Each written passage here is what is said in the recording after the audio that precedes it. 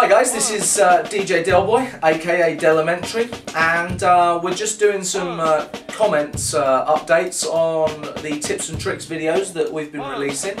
And I think we've got about 6 or 7 tips and tricks videos from the NuFunk Funky Breaks mix that we're going to be trickling over the next few weeks, so keep your eyes out for them. And we took a whole bunch of other overhead footage which we're going to sort of make replies with, just to give you a different angle on things. A couple of comments, tips and tricks videos number 1 is what we're referring to now. A couple of comments that were posted, connections on the iPad. You'd use a mini jack out of the iPad into your microphone socket, so that would be 1/4 inch jack or XLR. You'd probably have to get one of those made up. I don't think you can find them off the shelf, I might be wrong. 2 things to note are that the volume coming out of the iPad is huge.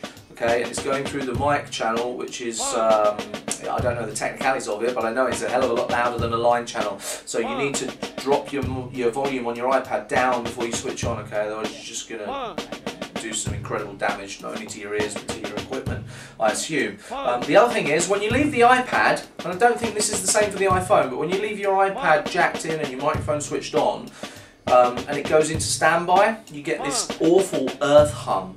And it took us about half an hour to figure this out, what it was on the day, so learn from our knowledge.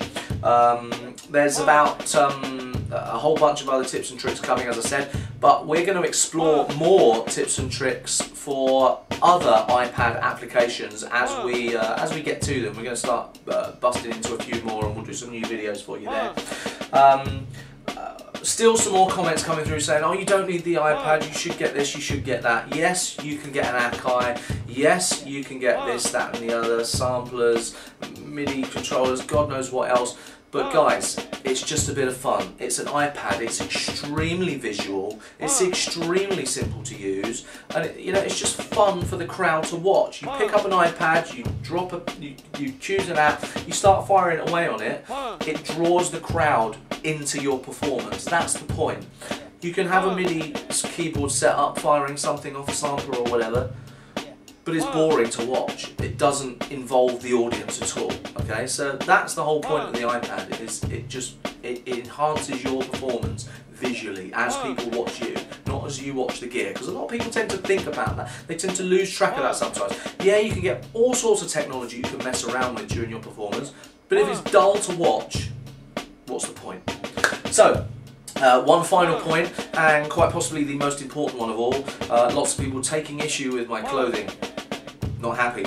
All the videos that we recorded were done, and the ones you haven't seen yet, were all done in one afternoon, okay? Now this isn't, this isn't this morning with Holly and Phil. Yeah, it's just a couple of guys just filming, having some fun. So some people saying, he's wearing the same clothes as he did in video 1. It was all filmed in the same afternoon, alright? So I don't want to hear no more of this, or I'll be sending the boys around. Okay, so we've got some overhead footage to show you of the iPad tips and tricks. One other thing quickly while I'm thinking about it, the entire mix that we recorded on that day is available for download, courtesy of the record labels involved. You can check that out on my SoundCloud page. Just go to my existing website, djdelboy.com, which is soon going to be switching to my new artist name. Go there and follow the links to my SoundCloud page, okay? As I said before a million times, get your bum on my Facebook fan page as well. Search for DJ Delboy Musician, alright? It's the musicians page, DJ Delboy musician page. There's a few DJ Delboys out there, but search for DJ Delboy. You'll see my personal profile on there, but you'll also see the musician one as well. So get to that SoundCloud page and download that mix. It's corker. Okay, enjoy this overhead footage, and we'll see you on tips and tricks number 2. Peace out. Okay guys, we're going to show you what is clearly going to be something that sweeps the universe in the next sort of 6 months to a year. The iPad gets launched this month. We're in May 2010 for those of you watching in the future. And I thought there's 1,000 things you can do with this, but we thought we'd just show you 1 or 2. First of all is the crafty cuts against the grain iPad app. And these are very simple, just push button things that you can do with it. And I'll show you how we use it like in a live situation in a minute, but you've got pages and pages of really cool stuff here to use. the touch of a button, and it just makes your performance really exciting and visual. So we're just going to go through some stuff that we might do in a live situation here, and then we'll show you the Daft Punk app, which is really cool as well. That is mad. Ain't no trick, ain't no trick, my DJ, ain't no trick, my DJ, can't do.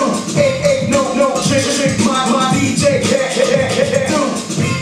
So that's how you sort of see it running with a beat. And as I say, there's pages and pages of stuff there, sound, stabs, bass drops, samples, and so we'll come out of that now. We'll find the iDaft app, and this is the number 2 one.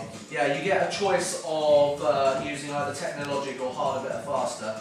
So we'll go into that one, and you can just literally replicate the entire song. So here we go. Let's set this up a bit.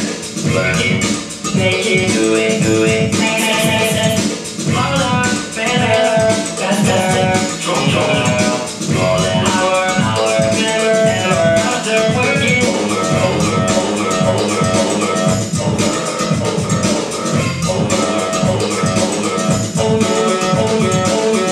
So you get the picture, but this is really going to revolutionise DJ performances over the next couple of years, and if you can afford the Spondoolies, then get one.